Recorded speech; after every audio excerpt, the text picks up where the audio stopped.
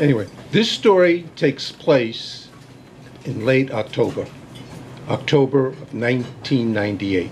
It's called An Ode to Jimmy the Greek. As is my custom, after I read the Trision, that's a memorial prayer, at my parents' grave, I then go to the older Greek section of the cemetery at Cypress Hills to first pray over my childhood companion, Nick Gardelis. He was killed in action in Vietnam in 1970. We were over there at the same time, but in different army units. Nick had written me a letter stoically predicting his own death. My mother waited until I was safely home to confirm that he did indeed make the supreme sacrifice, and that my grandmother, her mother, Yaya Lenny, had also passed away. My last visit is to the gravesite of my grandparents. On this windy, late October day, it was the name day of Saint Demetrius, which is James or Jim in English. My grandfather's tombstone is engraved James Alexander. But in the Brooklyn neighborhood of my childhood, he was known solely as Jimmy the Greek. He died in January of '55 when I was barely 6 years old. However, my remembrance of him is so vivid, he could have departed yesterday. He didn't live to see his beloved Brooklyn Dodgers finally win a World Series from the mighty New York Yankees in the autumn of his passing. There was not a more passionate fan of the Brooklyn Bums, as they were affectionately called, than my Papu. One time, he was able to hold on to money long enough to outfit his 4 oldest grandchildren in Brooklyn Dodger uniforms. We would accompany him to one of the bars that he frequented and be introduced as his gang. I got my gang here. Anybody want to have a fight? I can still see his buddies look up and laugh. Ah, go on, Jimmy. He would have a quick one before taking us to the park. Yes, Jimmy the Greek loved his Kosciuszko. That's what he called the bottle of booze that he tried to hide from his wife in the small railroad flat where we all lived. Whenever Yaya Lenny could find the bottle, she would empty out some of it and then fill it back with vinegar or salt. When Papu, in the middle of the night, sneaked a nip of the adulterated alcohol, he would spit it out, as well as spitting out a string of Greek curses that he learnt as a young seaman in Greece. Another time, Yaya, who didn't like to waste electricity, had fallen asleep in the only bathroom we had. Papu, coming home late that night, went into the darkened bathroom to have a nightcap from this new and yet undiscovered hiding place in the clothes hamper. He retrieved his prized nectar. At the sound of the bottle being uncorked, Yaya awoke and screamed. Papu dropped the bottle, which broke on the tile floor. He cursed the blue streak, waking even the neighbors upstairs. The devil must have put you there. I never felt the threat of Papu hitting Yaya. She was built like a Sherman tank. In many ways, those days were innocent times. Most of the houses and apartments on our block could be opened with the same skeleton key that everyone had. Neighbors that we knew were honest, but sometimes a little naive. There was kind-hearted Rosie, who would come over to tell fortunes with cards. What puzzled me then was that for all the times that she read the cards, she always somehow foresaw a good destiny. Whenever she seemed on the verge of seeing a bad occurrence, she would just curl her tongue, quickly reshuffle the cards, and make it turn out okay. Her fur coat carried the heavy smell of mothballs. She would endlessly talk about her grown children who lived in the same house with her. Ferdinand, Camilla, Mary, and even her canary, Pretty Boy.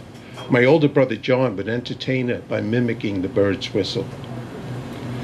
One time, Papu was walking by Rosie's house while she was sitting on the front porch.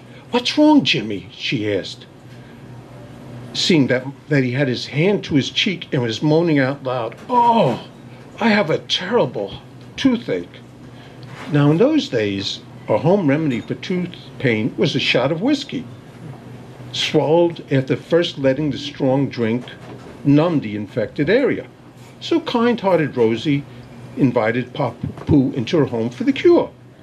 A few days later, Rosie bumped into my mother at the A&P. How's your father? How's your father? What do you mean, Rosie?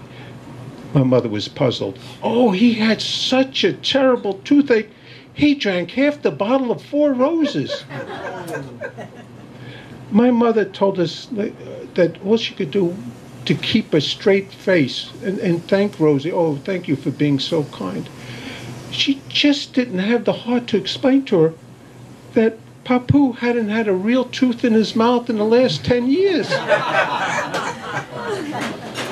There were so many of us living in that small apartment that my mother was constantly rearranging furniture in an attempt to accommodate the growing children, her parents, and her husband. One night, she decided to switch the furniture in the living room with that of the girls' bedroom. The problem was the doorways were narrow and the kitchen was in the middle of the apartment.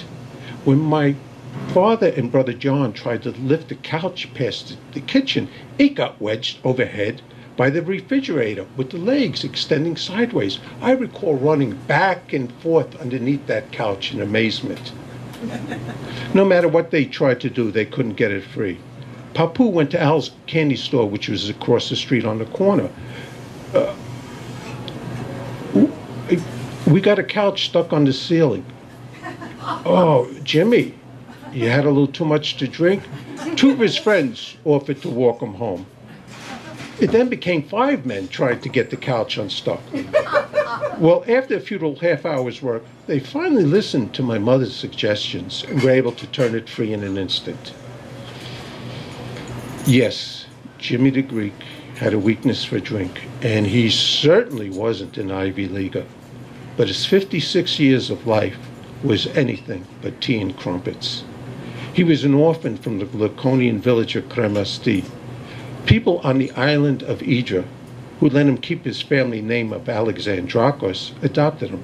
He frequently sailed back and forth to Africa before finally coming to America. He had a hot dog stand outside Kings County Hospital. That spot cost him $2 a day for the cop on the beat, whether or not he made that much money that day.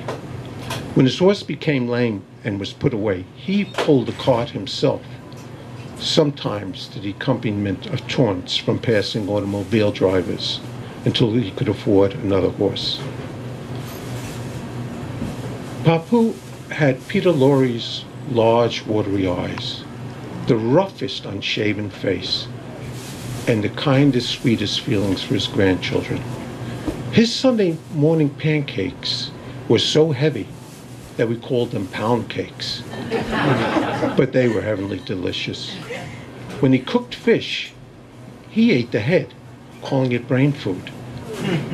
Every so often, when he had a few dollars, small tins of feta cheese in their own milk gotten off ships from Greece would appear in the refrigerator. Papu would stock the family up with olive oil and Kalamata olives. He enjoyed the simple pleasure of listening to the Proto-Medes radio show for the music and news from the mother country.